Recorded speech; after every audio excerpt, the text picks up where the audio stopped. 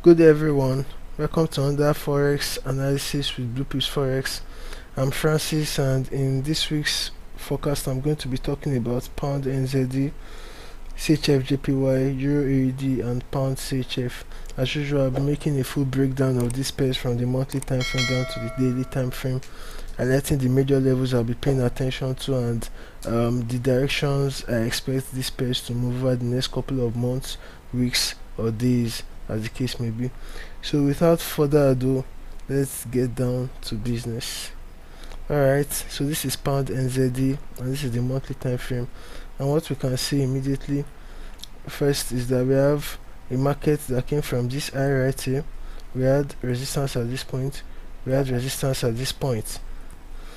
Then after all that resistance down there, we had a situation where the price started to form this ascending channel at this point from the monthly time frame. We had support down here, we had resistance, the price just consolidated for some time, we tested the same area again as resistance, that's the channel resistance, before making all this drop down to the support of the channel, climbed up, came back, retested the support once again before making into this resistance, and after that we had this price that came to retest the support once again. So from this area, what we could expect next is a move from support to at least this trend line at this point, and probably we then start to see consolidation between these areas before a breakout. So for now, from the monthly time frame, what I would expect to see will be a rise of this price to this area over the next couple of months. So let's see what we have from the weekly time frame. Alright, so this is the weekly time frame, and what we can see on this pair from the weekly time frame is a market that made all this push downwards, and after this push downwards we have a push upwards. And remember, from the monthly time frame we expect to see price make it up into these highs. Now the market does not just move in a straight line, the market moves in trends, which is characterized by higher highs and higher lows, or lower highs and lower lows, and in this case we expect it to be an uptrend to this level at this point, which means we expect to see higher highs and higher lows. So what I would then expect will be this retracement move to this area of structure down here. You can see that this area is the most previous zone we have in the market. You can see how that zone kept acting as structure. You can see it even if we should go back. So I would expect to see price, since we already know that we have major level of support at this point right here. You can see how the same area, this area up here, is acting as major level of structure. You can see how last 2 weeks rejected this area. So this last week that has just passed has already started the move lower. So this coming week I will expect to see price complete the move to this area of structure down here before the next move higher, which I expect from the monthly time frame. So let's see what we have from the daily time frame. Alright, so this is the daily time frame. Now from the weekly time frame we expect the price to make it to this low before the move upwards, which we expect, and now we can see that price is at a level of support down here. So what I would then be expecting would be for price to give me a retracement move. Then if I'll get this retracement, then that's when I'll be looking for short trades to this area right here. Now it's also important to note that from this level to this level is quite it could take this coming week, the whole of this coming week, to make this move to this point. So if at this area I'm going to see one of my valid trading signals, I'll be taking a long trade for this daily retracement to this area, where I'll then be positioning myself for a short trade to the overall weekly target before we start looking for long trades according to what we expect from the monthly time frame. So this is what I expect from Pound NZD: a retracement to this area, that's previous level of support, which I expect to act as resistance at this point. Then from there I'll be taking short trade to the weekly support at this low before we start looking for change in direction for the next move upward according to what we have from the monthly time frame. So on to the next pair on our list, ChfJpy. Alright, So ChfJpy monthly time frame, what we can see is that the price has made it to this level of this zone of resistance at this point. We can see the higher point of the resistance up here and lower point of the resistance, and the price just made it to the lower point of the resistance.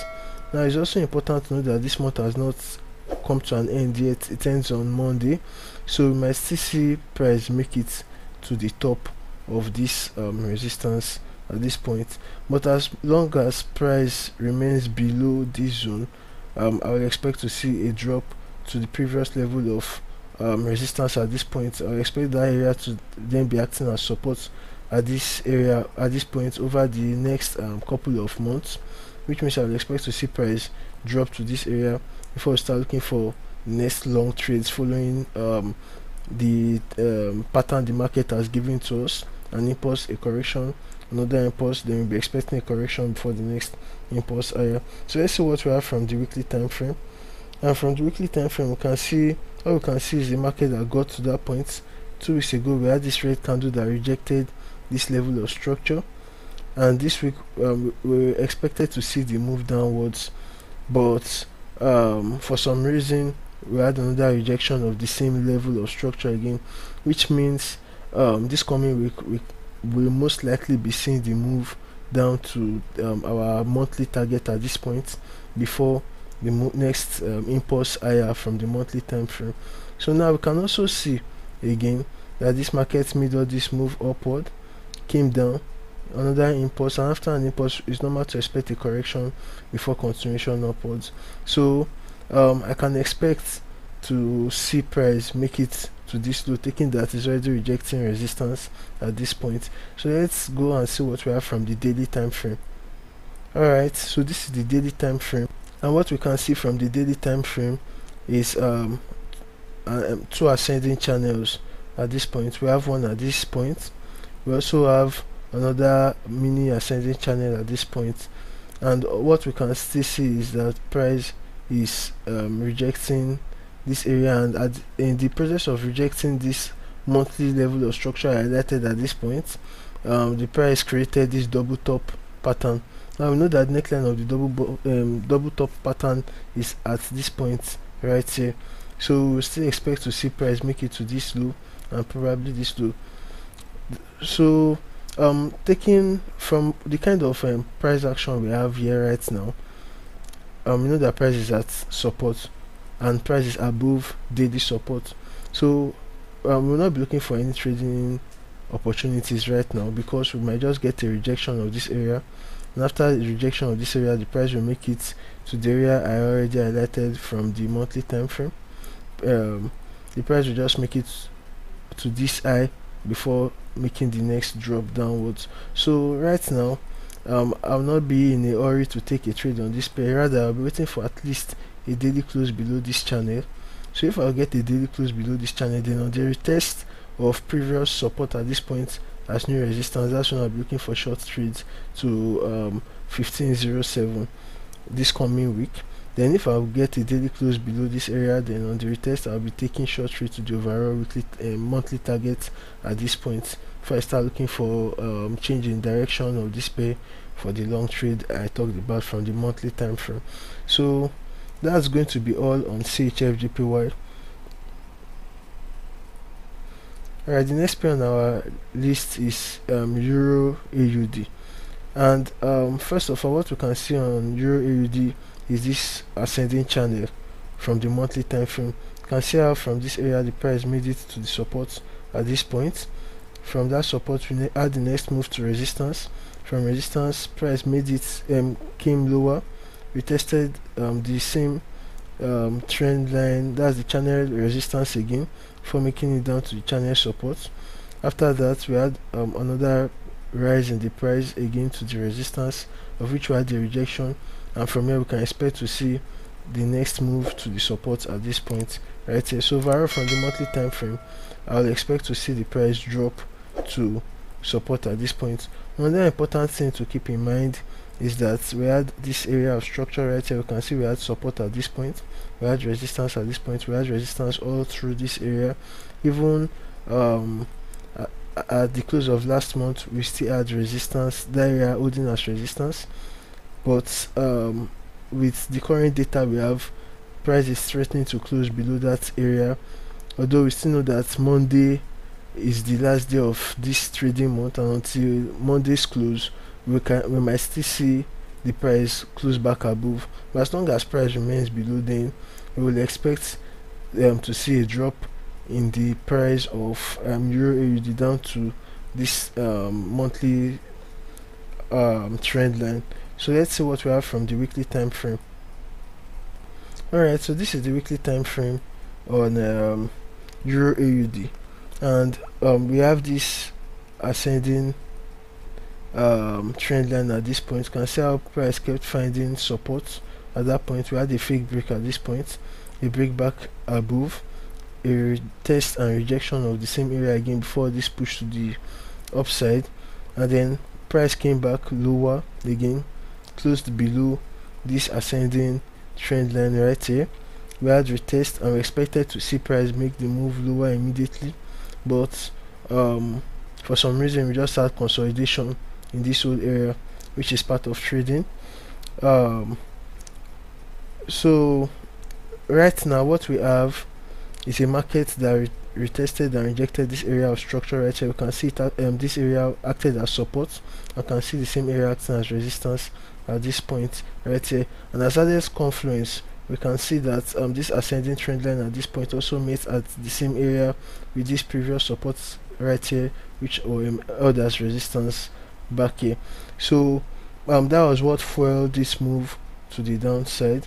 So this coming, so from the weekly time frame we have rejection of resistance at this point, and we can expect to see price move lower just like we already have from the monthly time frame. So the weekly time frame and the monthly time frame is basically showing us the same thing. So let's see what we have from the daily time frame. Alright, so this is the daily time frame. What we can see from the daily time frame is that price is currently at daily support. So with price at support, we cannot be looking for short trades. So if you didn't take any short trade from this area right here, then you don't want to be taking any short trade at this point, because might have a situation where the price will just make a retracement to this point here, and that's what I expect to happen, because you can see that this area acted as resistance back here, we had support back here, we had a break without any retest. So what I'll then be expecting will see this will be to see this area act as resistance again this coming week, over the next couple of weeks. Then if this area will hold as resistance, then I'll then be looking for short trades following what I have from the weekly time frame. But for now, this is an area I'll be paying attention to within this coming week, which means from this whole zone of structure down here, if I'm going to get one of my valid trading signals, I'll be taking a long trade to this area right here, previous support at this area, which I expect to act as resistance before I start positioning myself for the major short trade on this pair. So that is all for EurAud. And then the last pair on our list, pound CHF. So on pound CHF we had a market that rejected support at 1644. After a rejection of this support, what we expect next will be a rise to the next level of resistance we have, and we can see that the rise has already started, and it's not over yet. I still expect to see this price make it up into 23.79 over the next couple of months. So let's see what we have from the weekly time frame. Alright, so this is the weekly time frame, and what we can see from the weekly time frame is a market that from this support right here made one push upwards to this area, made a retracement, made another push to this area, a retracement, and is already making the push higher. So from the weekly time frame we're already on the impulse, and I expect to see price make it to this area over the next coming weeks or week. So that's basically what I have on the weekly time frame. I expect to see continuation of what we already had this past week, this coming week, to either this highs or the overall monthly high at 23.79. So let's see what we have from the daily time frame. Alright, so this is the daily time frame, and we have an ascending channel at this point. We can see how the price came from this area right here, found support at this point, came to horizontal level of resistance, rejected it again to the support of this channel. From that level we had the next move to the channel resistance, which actually aligned with an horizontal level of structure at this point. If we are going to scroll back, we will see that the same area was acting as support. We had support at this point, we had support at this point. So we already know that this area is an important level of structure. You can see how the price just rejected it and started consolidating between this level of support at this point and this level of resistance at this point. And while this was happening, there was no trade. According to my rules of trading, I don't like to trade range because it's very unpredictable. That's according to my style of trading. So now we have a break of the range and a confirmation that price is continuing this move upwards. So now how will I be proceeding on this pair? It's simple. I will expect to see price make a retest of this area of structure at this point here. That's previous resistance at this point. I expect to see price retest that area of structure, and if I will see this area hold as support, then I'll be looking for long trades from this area right here with good risk to reward to my overall target at 21.97 over the next coming weeks, over the next coming days or weeks, as the case may be. So this is going to be all with this week's forecast. If you enjoyed this forecast, do like, subscribe, click on the bell notification to enable you get our content whenever we upload them. Also share this video with your friends. Until we meet in the next video, do remain profitable and have a wonderful weekend.